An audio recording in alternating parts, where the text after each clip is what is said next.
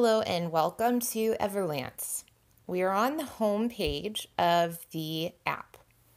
You'll see at the top helpful shortcuts. If you're just getting started though, we can leave those alone for now. If you scroll down, you'll see a mileage pie chart in the middle of this screen. This is an overview of your mileage. If you're just getting started and it reads as 0, that's okay. It'll populate the more that you drive. You can also use the app to record and classify your transactions the same way you can with your mileage. That's what the transaction overview is for at the bottom of this homepage. Let's make sure that your app is set up to record your mileage. Click on the top 3 lines in the left corner and scroll down to tracker settings. With tracker settings, we'll have auto detection turned on, so that toggle will be green. You also want to make sure that the app is optimized for your tracking your mileage. So you'll click on that and make sure that all of the items on this checklist have a green check mark. If they don't have a green check mark, there will be a red fix button, which you would just click on and follow the prompts to adjust that setting. Now that we've made sure that the app is optimized and auto detection is turned on, you would then be ready to record your mileage. So if you went for a drive, your trips should automatically be recorded. Let's learn how to classify some trips. You can see from this example that I have 24 trips that need to be classified. I go to the trips page and there are 2 different views. I'm on the unclassified, which shows me just my unclassified mileage. And then there is the all tab, which would show me my classified and my unclassified.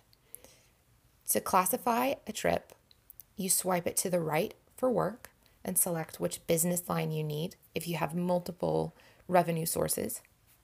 So I would choose Everlance. If you want to classify a trip as personal, swipe it to the left, and then I would choose the personal and that on the right. Or if you have another purpose, such as charity or medical, or really anything non-work related, you would choose that option. So you now know how to record and classify your trips. If you have a trip that you missed or you want to add that was taken before you downloaded Everlance, click on that green plus button in the bottom right corner. Select Add Trip, and then you would fill in the information, the mileage amount, whether it was work or personal. You could choose the business line if it's for work. You could add which vehicle, if you have a vehicle added to your profile.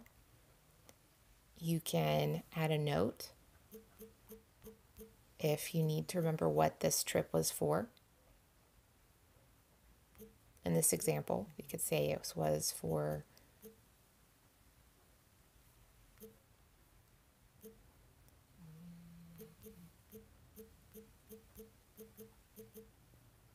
that's just an example, but you can add whatever you like. And then you would enter in the beginning and the ending address of your trip.